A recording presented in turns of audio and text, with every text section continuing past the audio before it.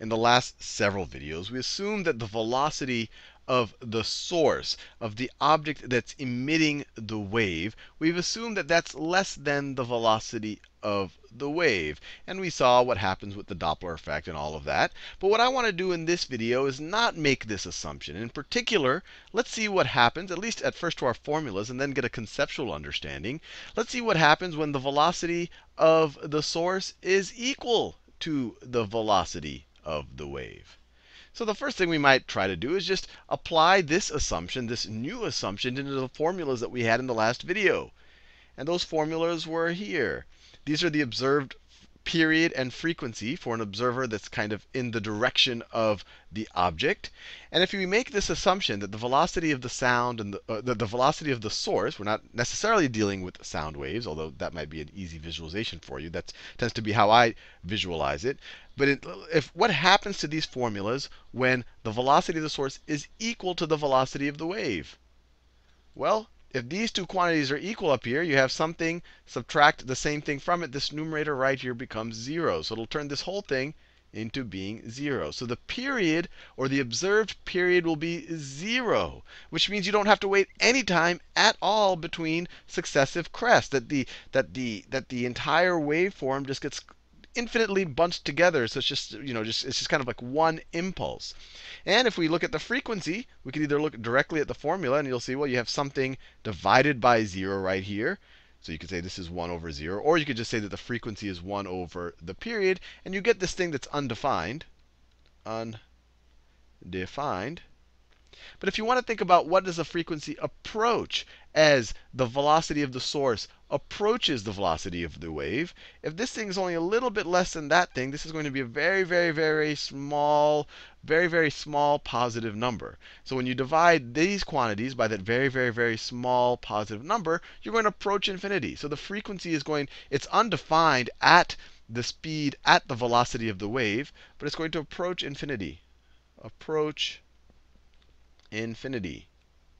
It will approach infinity as the source approaches the sound. As the source approaches the velocity of the wave, not necessarily a sound wave. I keep using sound wave just because that's how I tend to visualize things. And we'll talk in future videos specifically about sound waves, and we'll touch on it a little bit in this video.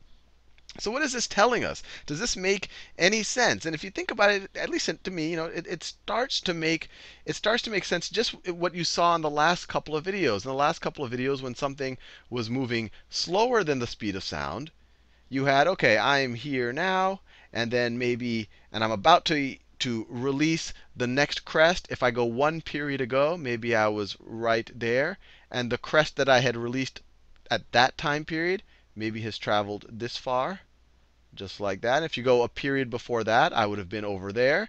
And the crest that I released then would have traveled that far. We saw this in the last two videos. And if you go the period before that, I would have been there. And the crest that I would have released would have been that far.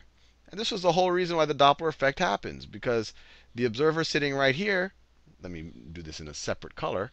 The observer sitting right here is going to experience these crests more frequently than an observer sitting out here, because the wavelength gets compressed. Because every time this guy releases a new crest or a new cycle, he is moved forward. He is moved forward in the direction of this motion right here.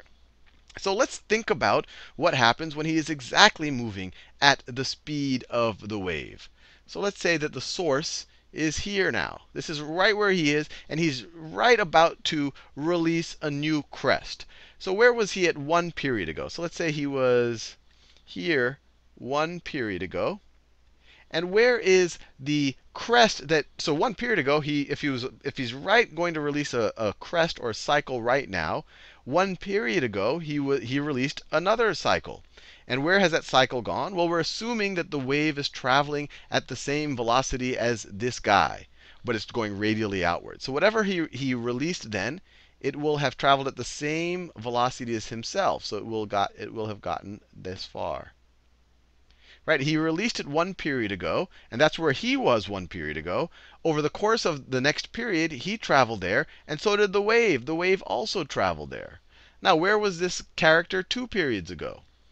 2 period. And when I talk about the period, I'm talking about the actual period of the wave. Every period, or kind of how long does it take between similar points in the cycle. And I like to think of them as the crests in the cycle. So 2 periods ago, he was here. And he released you can imagine a pulse or a crest. And where will that be now? Well, that will have traveled as far as he did. He traveled that far, and so will the pulse that he released. It will have traveled. Actually, I have to make it a little bit more symmetric. It will have traveled that far. So it will have traveled that far. It will have traveled that far. Then if you go 3 periods ago, and I think you get the idea. If you go 3 periods ago, he was here, and he released a pulse then, or a crest, or a cycle of the wave. And where will that be now? Well, it will have traveled as fast as he's gotten. So it will have gotten this far. So it will have gotten that far.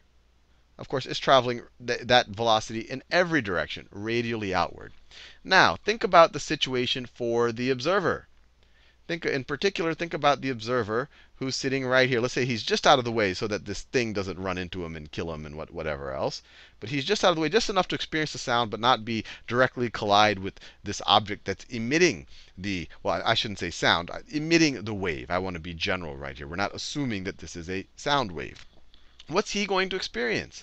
Well, he's not going to, well, if we assume this is a sound wave, he's not going to hear anything until the thing passes right there. And right when the thing passes, it has all of the sound that it generated coming with it at exactly that moment in time. Instead of hearing things periodically, all of the wave fronts smack this guy all at once. And perceptually, instead of hearing a pitch, because you're hearing something periodic, because you're just going to hear a big thump, because all of that sound energy is getting to you at the same time. You're just going to hear a thump.